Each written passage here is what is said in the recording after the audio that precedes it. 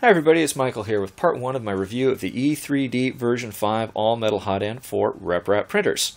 In part 1, I'm mainly going to be talking about my impressions of the design and the construction and also the experience of building the E3Dv5. And in the next part, I'll have it installed in my Maker Farm Prusa i3 and let you know what I think of how it prints.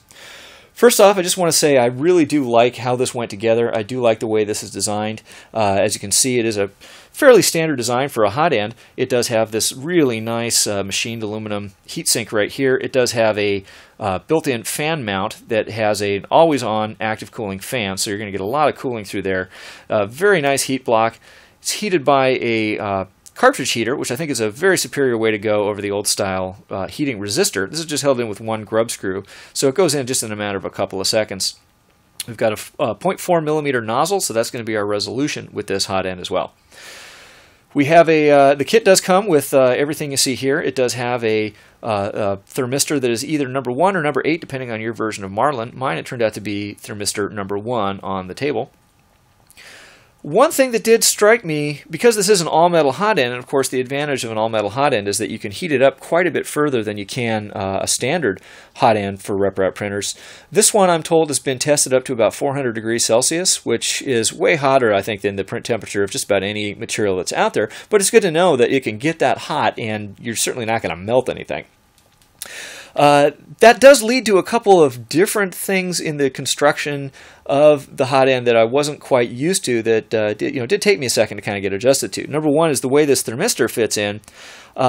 Normally, every other hot end that I've ever built, you have a standard set of wires and you use some Teflon or PTFE sleeving to insulate the legs of the thermistor. You go right up to the glass bead to make sure that it's not touching anything else that's metal and shorting out or anything.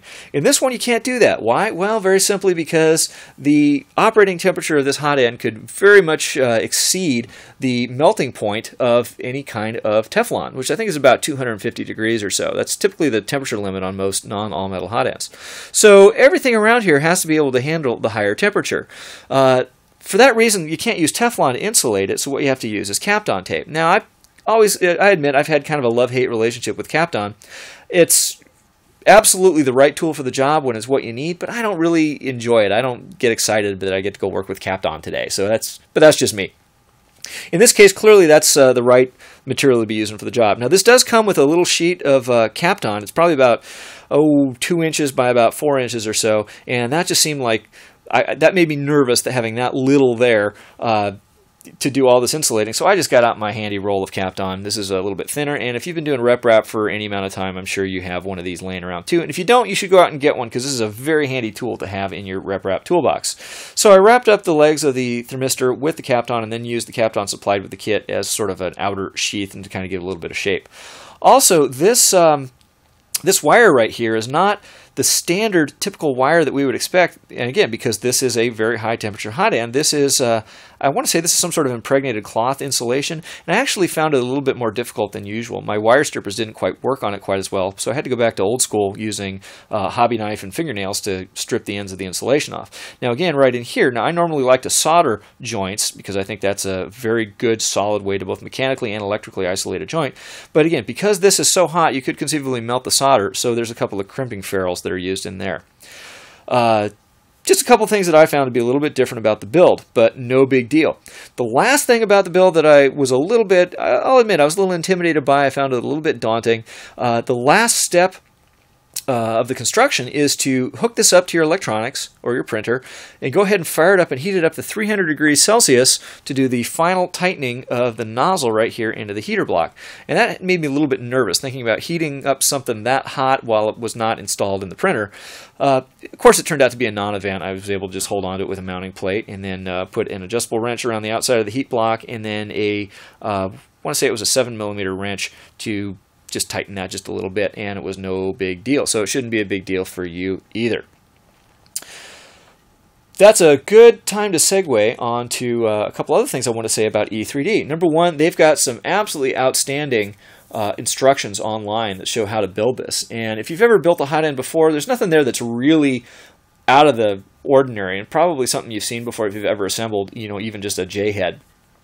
But it is nice to have the pictures there and to have the discussion from the manufacturer about things like how to do that last tightening step, which is pretty cool. So props to E3D for having some really good online documentation. One other thing about the construction that's going to lead into another point about E3D here shortly. When I went to go check the mount, I took out my old reliable Hotends.com mount, which is originally intended for J-head, but it works really well with the Alu hot end as well as with the Prusa nozzle. And I went to go put the E3D into this and noticed that it just was quite a bit loose. That there's just way more room there, and this particular mount just wouldn't work. I did notice, however, that the distance right there looked a lot like the J-head that originally came with my Maker Farm Prusa i3. It looked like it might be pretty close to the same spacing there. So when I went back and got the old laser cut 1/4 inch birch plywood mounting plate that came with the Prusa, and that turned out to be just a little bit too thick. This is, I think, nominally about 6 millimeters or so, whatever 1/4 inch translate to, 6 plus a little bit of change. In any case, just a little bit too big. But what do we do as RepRappers when we discover that there's some part that we need? Where do we go? We go to Thingiverse. And in this case, this mount right here was designed by Badger Force. Thank you, Badger Force, for creating the perfectly fitting, printable E3D version 5 hot end mount. So that problem was solved. Now, in finding the solution to that problem, there's something else that I think is worth saying about E3D. The first thing I did was did a Google search just to say, what kind of mount is used on this hot end.